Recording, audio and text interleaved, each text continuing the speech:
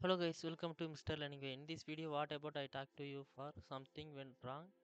Error code 0 into 0x80190001. Simply few methods try to this error fix it. Okay, let's go ahead. Before that, like and comment this video, subscribe our YouTube channel, and one by one follow to this problem fix it. Okay, this method saying before go to the start menu, then power key press restart button, click here to restart your system. One time check it, then again one time go to the Microsoft Store or Xbox app, sign in, check it. Still running, then only come to this method. Then okay, Xbox reset. So open the go to the search bar, then type that settings. Then apps, click here, installed apps, then search Xbox.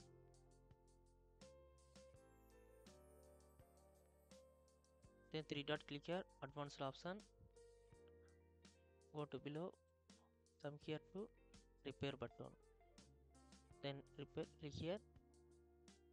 So if this app is not working right, you cannot repair it. Okay, just click here, repair it. Again still it's not working right, only reset. After that reset button, click here to confirm reset.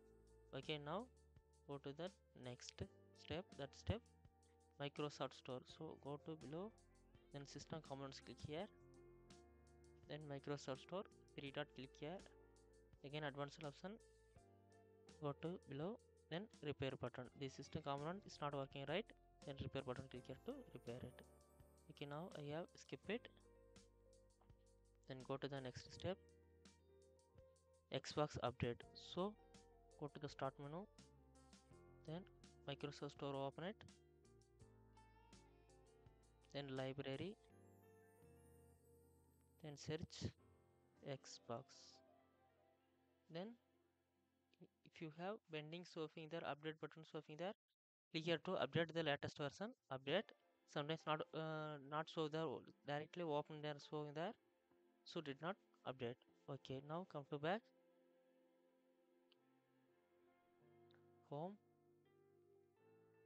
and go to next step, then check Microsoft Store account.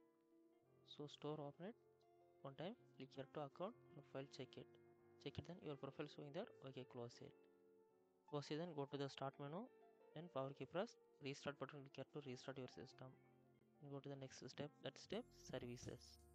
So open the search bar, type that services,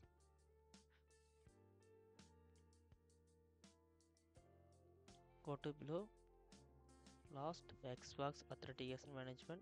These four services running, then this only one running, so right click to properties, then start.